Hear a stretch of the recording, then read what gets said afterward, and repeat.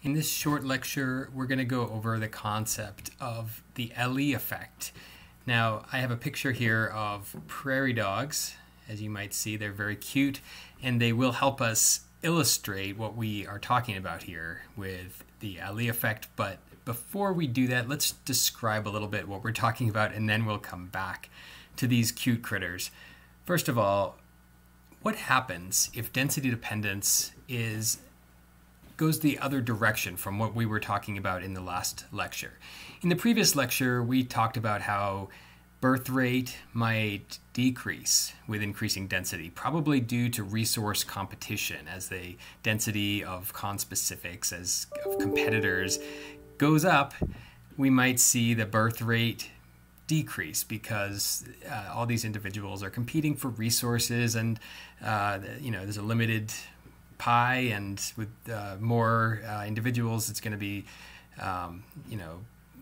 free-for-all, and some individuals will be left out and not be able to get the full amount of resources, and may not give birth at the same rate as they would have if there was unlimited resources. Same with death rate. We talked about how death rate might also increase as the density goes up, again because potentially resource limitations might cause mortality, or there might be increased disease with increased density. So we can imagine multiple scenarios where death rate might go up and birth rate might go down with increasing density. But what if the other thing happened? What if, as density increases, the birth rate might go up or the death rate might go down? That is, the vital rates become more favorable to population growth as the population increases. That's called positive density dependence. What we talked about last week is a stabilizing negative feedback, and sometimes it's known as negative density dependence. Negative density dependence because as the abundance goes up, the vital rates become less favorable. The opposite is positive density dependence. As density goes up, the vital rates become more favorable. That is what we mean by the Allee effect. The Allee effect is the name we give to positive density dependence. Now let's think about what positive density dependence might actually mean. Now, in general, the easiest way to think about it is to think about a very social species, like these prairie dogs. In prairie dog colonies, individual prairie dogs will warn each other if a predator is approaching. And with the more eyes there are looking around for predators, the more likely that one of those eyes is going to see a predator. So the denser their population is, the less likely they are to be caught unawares by a predator. So that's one way that prairie dogs might actually have more favorable vital rates as their densities go up. In addition, prairie dogs will clip the vegetation around them, again making the visibility greater and allowing them to see predators and potentially warn each other about those predators. The more prairie dogs there are, the more they are able to clip the surrounding vegetation, and the more visible predators will be. And so again, the higher the density of prairie dogs, the more favorable the vital rates are, the lower the death rate is. So in general, when we talk about positive density dependence or the Allee effect, we're talking about the positive benefits that populations can get by being social, by existing in social aggregations, all right, like prairie dogs, for instance. The Allee effect is named after Warder Clyde Allee, who was an eminent ecologist of his day. He specialized in animals that engaged in social behaviors and aggregations, and his contribution that we remember today, although he made many contributions to ecology, what we remember him for today is the Allee effect, which is this positive density dependence, which is relatively common in nature, and whereby vital rates are more favorable to population growth as population gets larger due to the positive benefits of social aggregations. Interestingly, this is a total aside, and it's kind of fun to read a little bit about Warder Clyde Allee. He's a fascinating person, and his interest in social cooperation and aggregations among animals actually spilled over to his life in many ways. He was a devout Quaker. He was an anti-war activist, an advocate of social cooperation, not just in wild populations, but in humans as well. From the Wikipedia article, which I recommend you just take a look at, Allee saw ecologists as social healers who were able to provide a naturalistic foundation for ethics through their research. So, pretty interesting character here is Warder Clyde Allee. And before we move on to the insight maker activity associated with this concept, the Allee effect, one of the most famous examples of a possible Allee effect involves this bird, which you may recognize. It does not currently exist, unfortunately. It is the passenger pigeon, which went extinct at the early part of the 20th century, although it was functionally extinct pretty much by the end of the 19th century. And this is a museum specimen. I believe this is Martha, the last. I could be wrong. I think the last passenger pigeon's name was Martha. But this is a museum specimen that we see here. And why do we talk about the passenger pigeon here? Well, the passenger pigeon went extinct, and part of the reason it went extinct, we think, although we can't be sure, is that it was a very social species, highly gregarious, lived in huge flocks, and they benefited from their ability to live in huge flocks. And when humans hunted them almost to extinction, they hunted them past what could be called a threshold, and I might call it an Allee threshold, where the social aggregation, the benefits of social aggregation kind of broke down. They didn't have as much ability to live in large flocks because their density was so low, and not having those benefits of being in a large flock, they were more vulnerable to extinction. So the passenger pigeon may be one example of an Allee effect, and how Allee effects can actually be detrimental to conservation, because once a species gets to low enough densities, they are unable to persist. They basically they're not able to be social and derive benefits from that sociality, and therefore are just destined for extinction. And the smaller the population gets, the more the social fabric breaks down, and the closer they get to extinction, to an inevitable extinction. So that is the passenger pigeon. It's interesting to think back about this incredible species, and how a species that was once so common is now extinct. And it really is a story that should give us pause as we look at species that are common today, and we think maybe the chance of their extinction is negligible. Well, the passenger pigeon was once one of those species, and it is extinct. So we do have to think about those types of species as well. So let's just take a brief moment and go through the history of the passenger pigeon. First of all, we'll start with how abundant they once were. Aldo Leopold said in his day, and this is the early to mid 20th century, "Men still live who in their youth remember pigeons, passenger pigeons. Trees still live who in their youth were shaken by a living wind. But a few decades hence, only the oldest oaks will remember, and at long last, only the hills will know." the passenger pigeon at one time numbered perhaps over 3 billion, it has been estimated, for 3 billion individuals living at one time, which is pretty insane. We hear stories of people who saw the skies darken with pigeons flying overhead.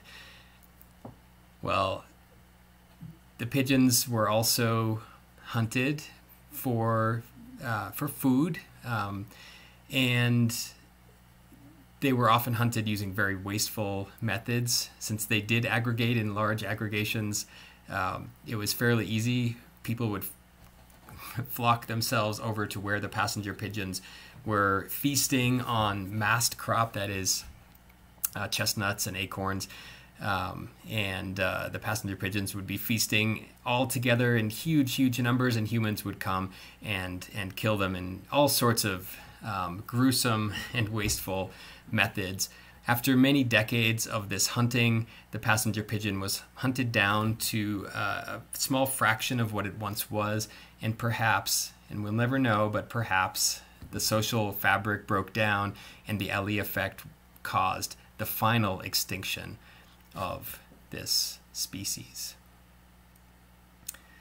All right, so hopefully what we can do in a class this week, and ideally on your own as well, is just go through an Insight Maker activity that involves simulating the Allee effect, and hopefully it'll become even clearer how powerful this effect can be and how devastating it can be when populations get below a certain threshold.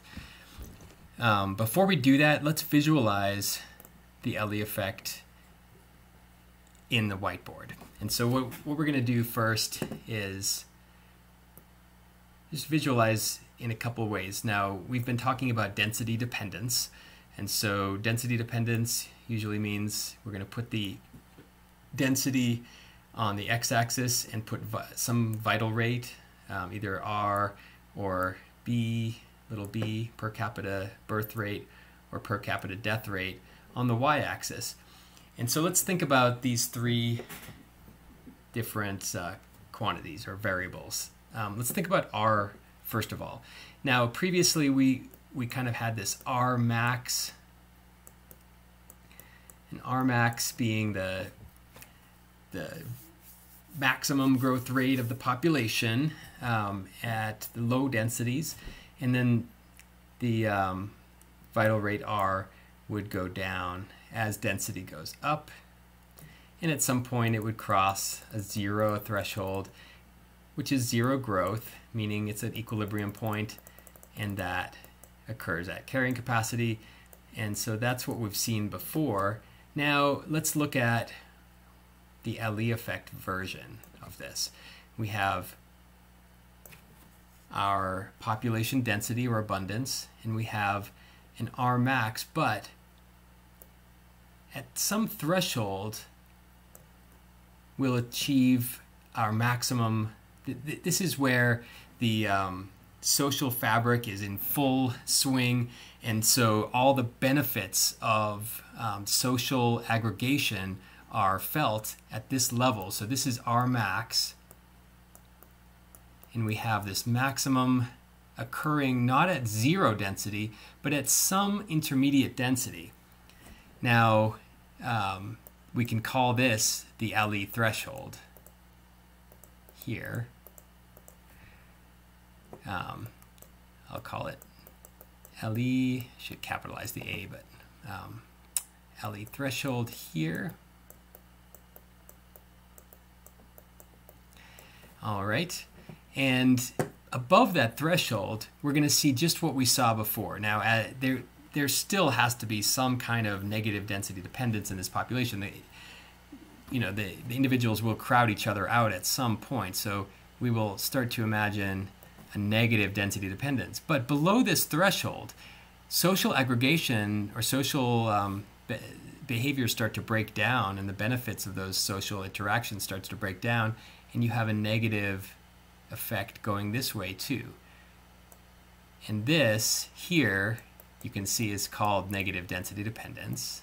Negative density dependence because as abundance gets bigger, the vital rate gets less favorable to population growth, R goes down.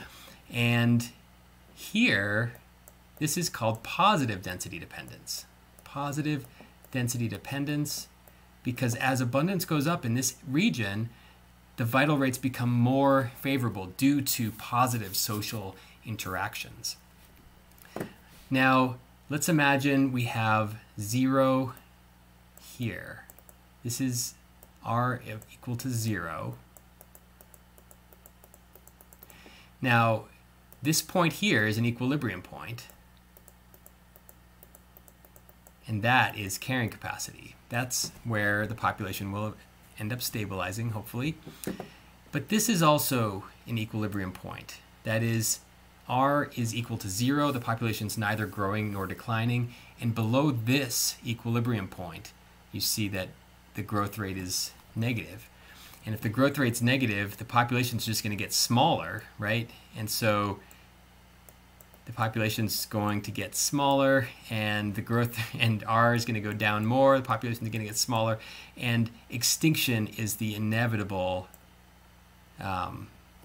This n equals 0 being extinction is the inevitable endpoint. Let's look at Allee effect one more time before we do our insight maker activity. And so I'm going to, instead of looking at R, let's look at B and D. All right. So just like always, density dependence, we're looking at density and how a vital rate, in this case B and D, are affected by density. Remember, previously we saw that we had this maximum birth rate, and the birth rate would kind of linearly decline. This is our logistic population growth model, and the death rate would increase. We have this minimum most favorable death rate, and the death rate would increase as the abundance goes up until you get a certain, you reach a certain equilibrium, and that is carrying capacity when birth and death are equal. And so that is the model we'd been thinking about before. This is our logistic population growth model. Now let's think about it in the Allee effect world. So now we have density and birth and death on the y-axis, but now the maximum birth rate is going to occur at some intermediate density. So now we have Bmax maybe happening here, not at really low densities because of the benefits of social interactions. So we have B max up here and D min over here, but these are not occurring at the lowest possible densities. They're occurring at some intermediate density. And as density goes up beyond this point, we're going to get negative density dependence. So birth rate's going to go down, death rate's going to go up, and we're going to get this equilibrium point where birth and death are equal, and that is carrying capacity. So everything should look familiar here. That's carrying capacity there. But below this threshold, the birth rate is going to start to go down again because the social fabric is going to break down, right? And the death rate is going to start to go up again, potentially because of breakdown of social interactions. So vital rates become less favorable. This over here is all negative density dependence. Vital rates become less favorable as density goes up, and you reach a carrying capacity at some point, probably due to crowding, competition for resources. And over here, this is positive density dependence in this region, where the vital rates, as density goes up in this region here, as density goes up, the vital rates become more favorable. Death rate, this is birth. So birth rate goes up and death rate goes down in this area, and then birth rate goes down in this area. Death rate goes up in the negative density dependence region. Note again, there's another equilibrium point here. This is a critical equilibrium point because below that equilibrium point, the population growth rate is negative. The death rate exceeds the birth rate up here. Death rate exceeds the birth rate, and the population is destined for extinction. If you draw this out for yourself, you should probably draw this using some different colors, because I was just noticing it's hard to tell when this is death here, this is the death, and this is births here, but it would be really useful if I actually colored it different colors. So if I made the birth rate blue, for instance, so the birth rate against there, it goes down when the social fabric breaks down, and it goes down here as the abundance or competition goes up, and I make the death rate red. This should be easier to see, I would hope. Death rate minimum, most favorable death rate is here, and of course would go up as competition occurs, but might also go up as social fabric breaks down. So that is another way to visualize, and probably a better way to visualize this process. Hopefully this makes sense, and hopefully will make even more sense after we go through the Insight Maker demo and have a chance to discuss this in groups. All right, now before we end this mini lecture, I want to go through the Insight Maker demo. So let's go back to the website, and you should see as you scroll down the website, we have this in-class exercise, Allee effect. And instead of starting from scratch, as we've been starting from through most of our Insight Maker demos, we're going to start off with a basic logistic growth model that looks like this. So let's grab this model here. Oops, sorry. This model here. It should look like this. This is our basic density dependence model with explicit per capita birth rate and per capita death rate, each of which is negative density dependent. That is, as density goes up, the birth rate goes down, death rate goes up, according to a simple linear formula based on an intercept and a slope, intercept and slope, intercept and slope. So that is the model we're going to start with. So before we go in and change some of these parameters around, what I'd like you to do is to add a new variable and make this variable, we'll call it the Allee threshold. All right, and the Allee threshold I can move in here, and I'll set it at 200. All right, so, and that's just what it says to do in the website. So if we check that out, and here we can just scroll to where it says set this constant equal to 200. So we've done this part. We've added a new constant called the Allee threshold and set this at 200. Let's also try to set the other parameters where it states here. Initial abundance should be 201. Density dependence on birth. The slope should be 0.004. The slope for mortality should be 0.001. Max birth rate should be 0.8. And minimum mortality should be 0.3. So let's try to remember that and implement that. Oops. So we're going to start this population off at an initial population of 201.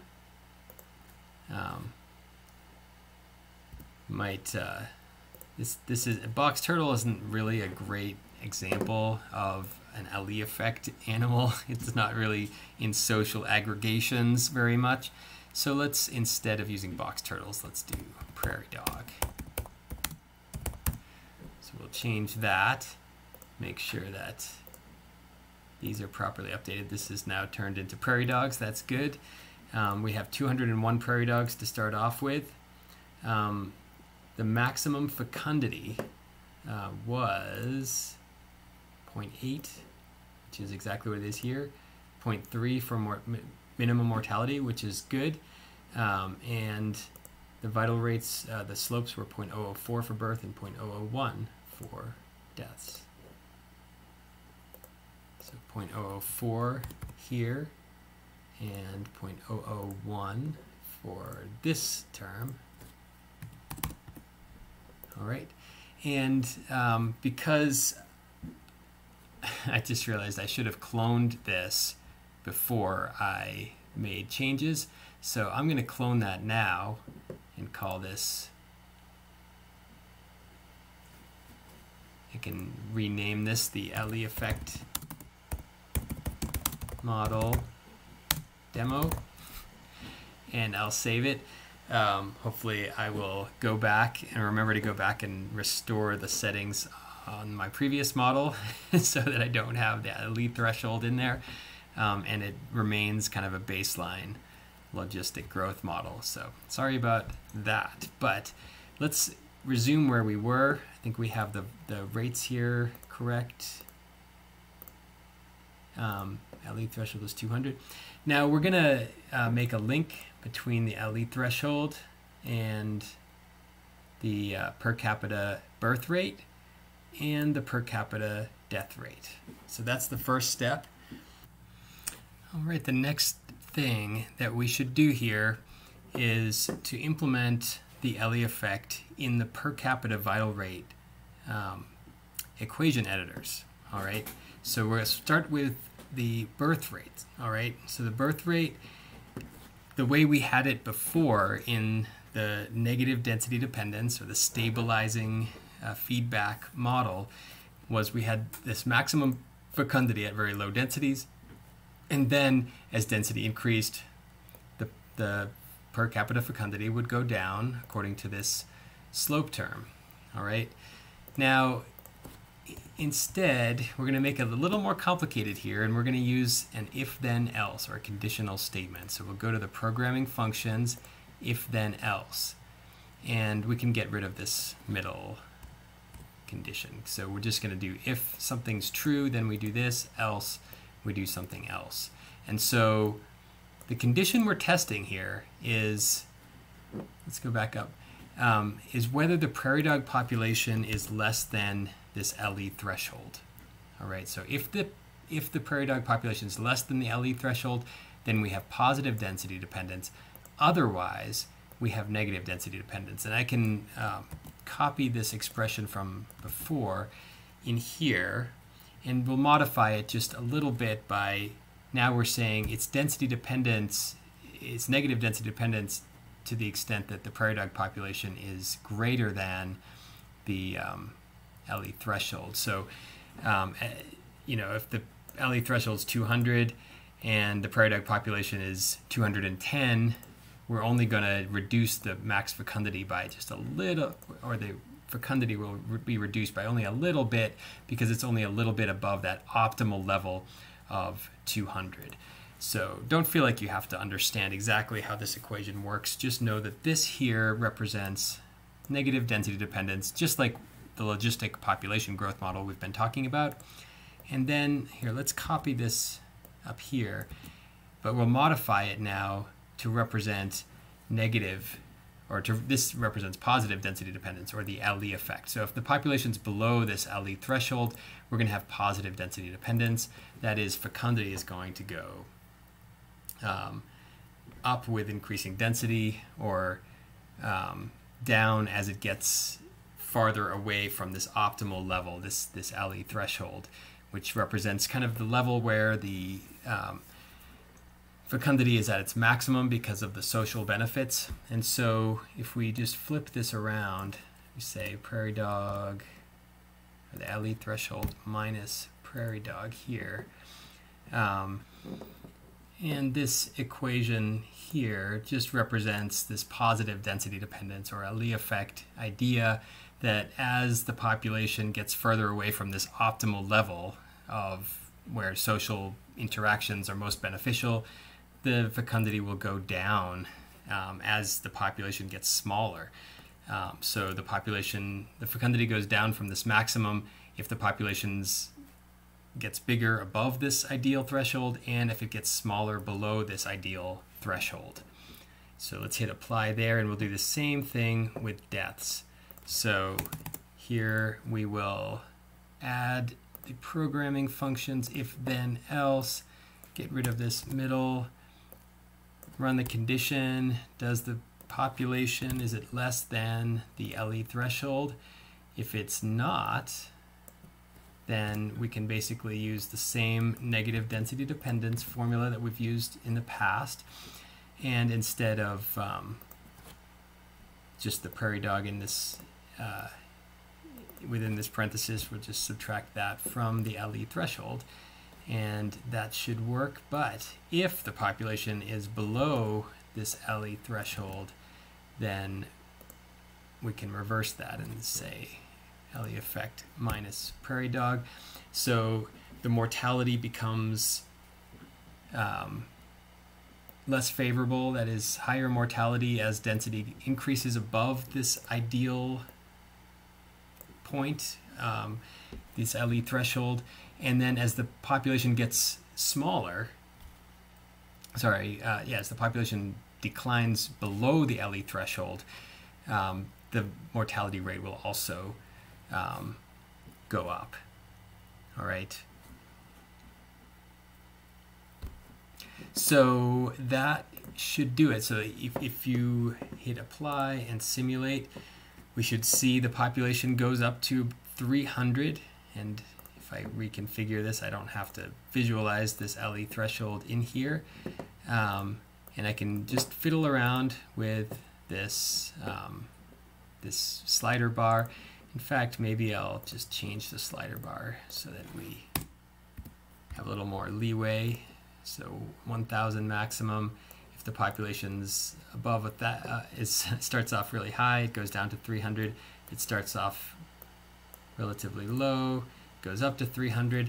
But if the population starts off quite small, it does not go up to 300. Instead, it goes to extinction. So we'll work more with this model in class. Hopefully this makes sense so far, and we will run through some of the exercises and the top hat exercises related to this exercise all together in class. And I'll see you then.